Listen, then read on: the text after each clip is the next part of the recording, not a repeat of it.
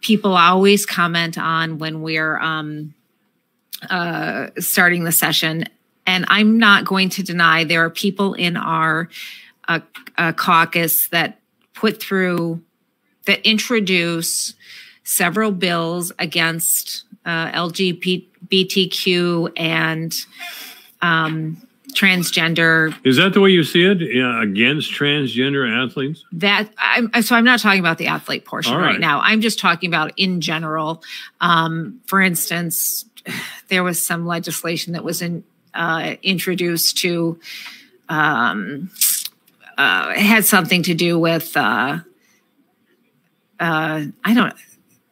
something to do with conversion therapy, which I just find offensive. You know what? I think everyone should just live and let live.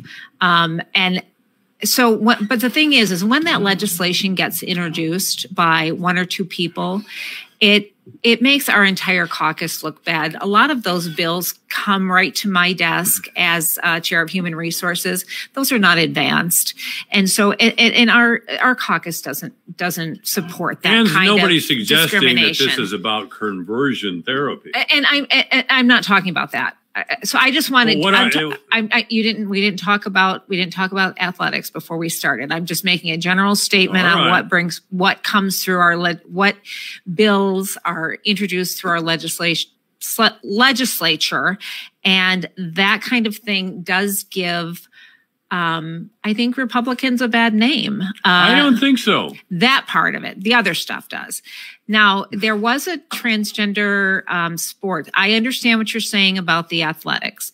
And you know what?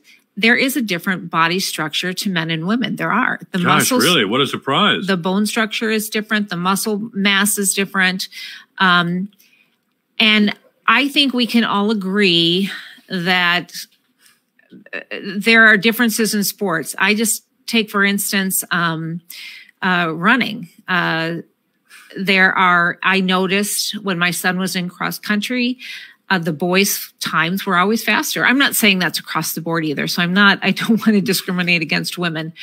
However, if there is a sport that's not co-ed and there's a high school impact as far as, going on to college for athletic scholarships, I can't think of anyone that wouldn't agree that it might not be fair if a biological... I'd say that is, a certainty. If a biological male competed against a female in a sport, and maybe they're counting on athletic scholarships, or you were talking... I think I heard you speaking with Janice earlier. You were talking about state events, state championships. I don't disagree with you there. Well, what I disagree with, what I do disagree with was some of the one piece of legislation that was introduced required a internal and external examination of all of the members on a girls' team. What? Yeah, that's right. And that's why that did not progress through our legislature. That was a bill that went to the Education Committee. And I always tell you, the chair of the Education Committee is a friend of mine, and he has two little girls, and I think they're 7 and 9. And he said, if that were the case, he would just not put his girls in sports. Exactly. Because he does not want them to have to go through that type of an examination. It will kill women's sports. Certainly wrestling.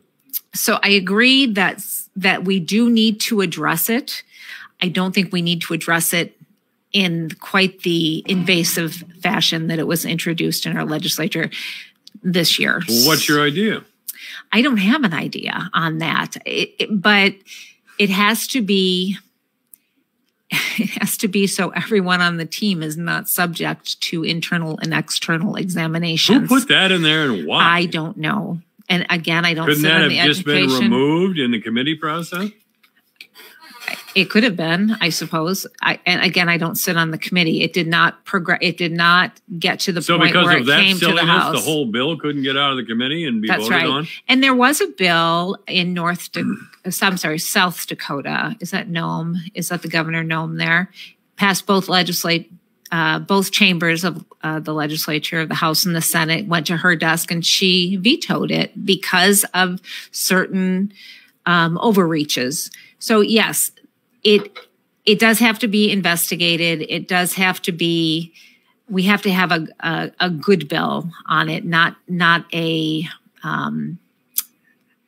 No, don't say mean-spirited. Now you're going to sound like a Democrat. Well, you know what? I always look at these issues when we're talking about. This is a type of social issue, I believe, and I do always wonder about the people who introduce these. And I always think, what would Jesus do? Would Jesus treat people differently because of anything about them? Jesus would say, "Be who I made you." Would he? Yes, I'm pretty sure. He'd say, "Well, I'm going to make you a man or a woman. Once you've progressed in life, you can change that immediately, and I'll be cool." Christ is love. There is no doubt about it. And I don't believe that Christ would condemn someone like that. But he expects us to use our heads too. And I mean, God gave us his rules. He commanded us to love. But we must lovingly suggest that if you have a surgery, that does not make you a different gender. If that were true, then Rachel Dolezal, remember Rachel Dolezal, who was masquerading as a black girl in Spokane? She was actually the president of the local NAACP. She was found out to be a white woman with no African-American blood at all. And her defense was, "Can't I self-identify?" Yeah, I understand. I understand where you're going with the self-identification. So she identifies as a black woman, and she doesn't have a shred of African-American blood in her. Mm-hmm. You know what I'm talking about? What should we do? Should we stand up for the truth? Because Christ is the truth. Christ is love and the truth. I understand. I'm lecturing. My God, I'm in the pulpit. Excuse me. I understand what you're saying. I'm not going to fully commit to that. But as far as when we get back to the athletics, I don't think it's a fair competition. I think everyone should be able to participate in sports, but if it is a single, if it is a single sex sport, there's got to be some fairness to the girls. There just does. And if we want. I have no problems with transgenders competing in sports, but physically that needs to be a co-ed sport then. So I don't know. I honestly don't have the answer. I know that there are problems. I know there are problems with this, and I'm going to tell you, I'm the last person that's ever going to discriminate against LGBTQ.